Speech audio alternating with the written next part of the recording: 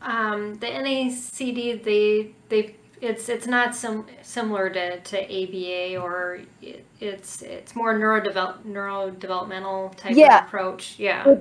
It is more neurodevelopmental. What they're working on is the brain's plasticity and just rewiring the brain. If one, say the speech area is not working so well, we're just going to reroute speech and move it somewhere else. So we're working on like mental processing, doing a lot of sequencing, both forward and reverse and different things like that. And, you know, my understanding is that, and their approach is, we would much rather strengthen the brain, so to speak. I don't know if they would use those words, but strengthen the processing. Because with ABA, you're kind of getting more of a trained response. Right. And it's just a script. Yeah, it's just a script. And they would much rather, instead of, you know, the child just sticking out their hand and saying, "Hi, I'm Bob, you know, good to meet you." They want them to process that, like, okay, here's a person. They actually look a little teary. Maybe I should ask them what's wrong, you know, and engage and build a relationship. And I think that's what God has created us for. I mean, that is, we want our kids to be smart, but gosh, it's so important that they connect with people, you know? I am really not as interested in if somebody's intelligent as if they are, you know.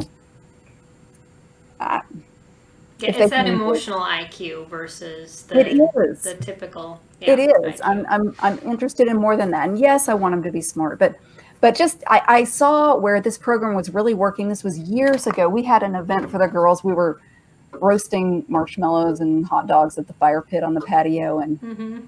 And my son looked over and said, "Well, hey, Kay, how's your cat?" And he knew the cat's name, you know, and he's just this little guy. And I'm just like, that's my kid, asking about something that's not dinosaurs, not his obsession, but something someone else is interested in. Somebody else's, yeah. They can get outside of their own interests and dive into other people's lives.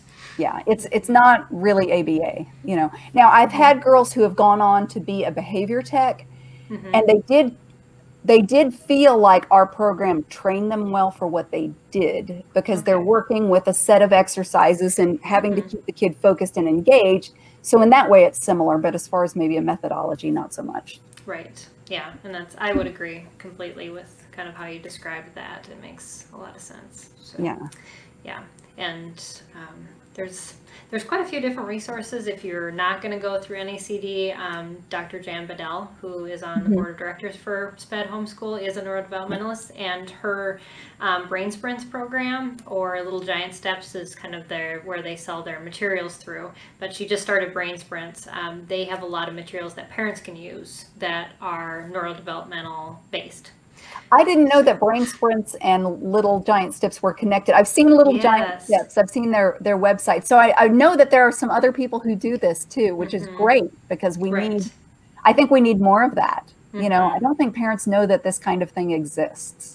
Right. It gets down to those, you know, if you've never looked at neurodevelopmental approaches, when we have those higher level diagnoses like ADHD and all those things, but it gets down to the lower level where you were talking about auditory processing, visual processing.